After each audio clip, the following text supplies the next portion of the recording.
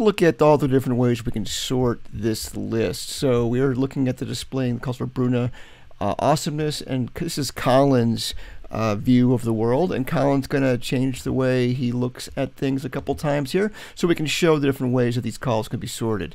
Now you can see the profile and call settings happen here under the your account profile and call settings. That's where call sorting happens. And you can see here there are the 3 different dimensions that we talk about.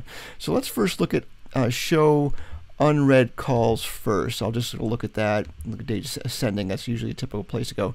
I hit the update profile. It says your profile has been updated, and we hit this phone to go back to the phone list, and it goes back and it rebuilds that list.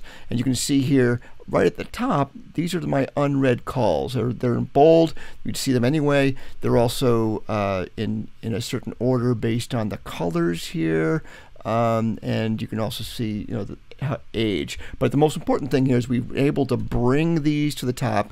Now if I touched one of those, it would become red, and then it would fall out of this top list and fall down there to the bottom. Now if you also just look at these things, it also follows the same process here, where the bold and unread call is at the top. All right, so let's go back over here. Once again, profile and call settings. Call sorting, so that's unread calls. Let's turn that one no, and it puts your group calls by state. Once again, update profile, it's been updated. Go back, I'm going to resort my calls, loading the pre-call building page. So we have to rethink this a little bit. But now you can see here that my calls are sorted amongst the call states. That's newly received, in progress, and need to call. Those are the active states that are now part of this. There's 9 total calls in here. You can see it's red first, newly received, need to call, the purple one's next, and the blue one's next. Now you can see that the unread calls are not at the top of the list. I turned that off, and it's now sorted by the next level down within this grouping from newly received. I said that it was one of the oldest calls first, and I'll show you that next. Right? So within this world of grouping them by call state, they're now sorted by date. So let's go back and look at the next option there. So that is, once again, call settings, call sorting. That is grouping calls by state. Let's turn that off and just look at date ascending. There's 4 options here at the base level of our sort when I don't use the other stuff. And that's date ascending and descending, the name ascending and descending. We'll start with this one. And you can see here that we've got our oldest call is first. That it was touched last back in December of 2019, and our newest one, that's me just at 6:25 today, that I made the last change to that. Right, so fantastic. So all the way back to the top here, and you can notice if I touched this call right here and made a change to it, it would suddenly have a date of right now, and it would fall all the way to the bottom. So if you want to take oldest stuff first and have it fall to the bottom after you do something with it, this is the sort for you. But that sort still works within this grouping we have here, the filters of these call states: oldest call, newest call. All right, let's go back and look at the well, obviously then you'll know what the next one's like. It would be when we look at call sorting and we look at the date descending, that's going to start with the newest call at the top. And that's the example there is, hey, when you touch that call, if you make a change to that call at the top, it's just going to stay at the top. You can see here's one, me today at 6:25. This was Monday at 2:54, Monday at 2:15, right? So it does by all the way down to seconds. The most recent one would be at the top, and then all the way down here to something I did back in December 5th of 2019. Haven't touched one since then.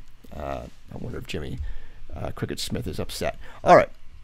So let's just look at the last thing here, so it's one or the other, and we'll look at the grouping. So the last one to really kind of look at here is the name ascending, and that's just going to alphabetize my calls based on the name field. We don't really differentiate first, last name. So however you've captured it in the name field of your contacts. So here's Bilbo Baggins at the top, and Nancy Drew at the bottom. Bilbo, Eve, Fred, Jimmy, Marge. That's how, alphabetical order by the first letter of the name field. That's how this is getting sorted. Now, let's go back here and look at something that's a little bit more common for how we would actually have this thing set up. And the call sorting here, we would probably put I like the unread calls first. Someone else makes a change to my log. It pops the top, and I get to see that right away. Not too hard to miss anyway. So if you don't have a lot of calls, the fact that it goes bold lets you know that it's unread. So maybe you don't need that, like I said, but I like it. Grouping calls by state. I don't typically do that, but you can do both of these together, and then date ascending. That's kind of my favorite way to look at it. Is look at all these things right here together, yes, yes, and descending by date, because what that does is it puts the oldest thing at the top. Well, these newest things just changed, right?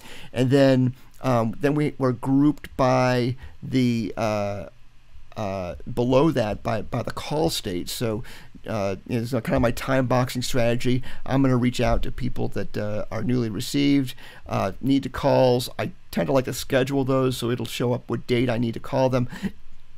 These are things in process, so I might handle those last. But certainly I can also just look at this and say that's now I want to prioritize how I'm looking at these things. So you can see though that first I've got all my these untouched calls here, these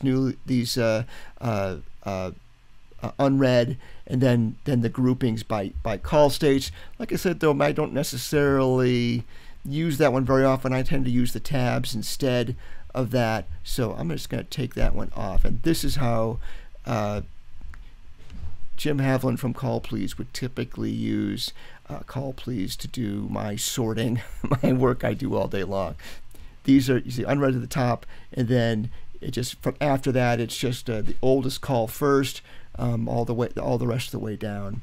The only thing that doesn't play in this sorting is that urgent call. That's once again, it's about really about these tabs and the filtering we do up there.